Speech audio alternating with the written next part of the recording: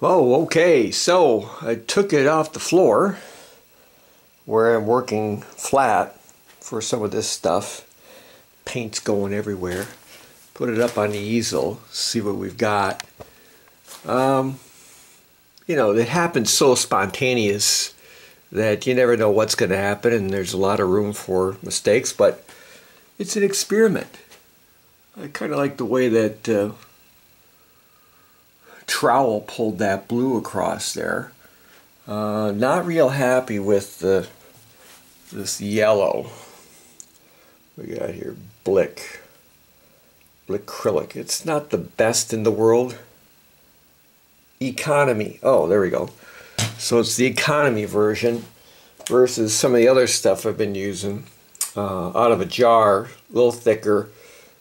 Seems to hold up better. But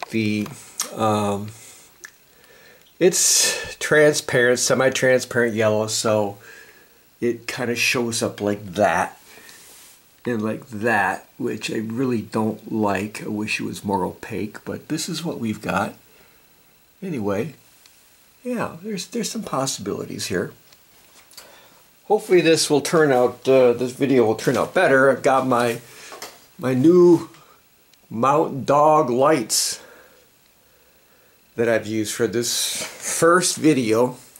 Looks a lot flatter, not too much glare. We'll see when I've edited it all together, but I really like the way the lighting turned out.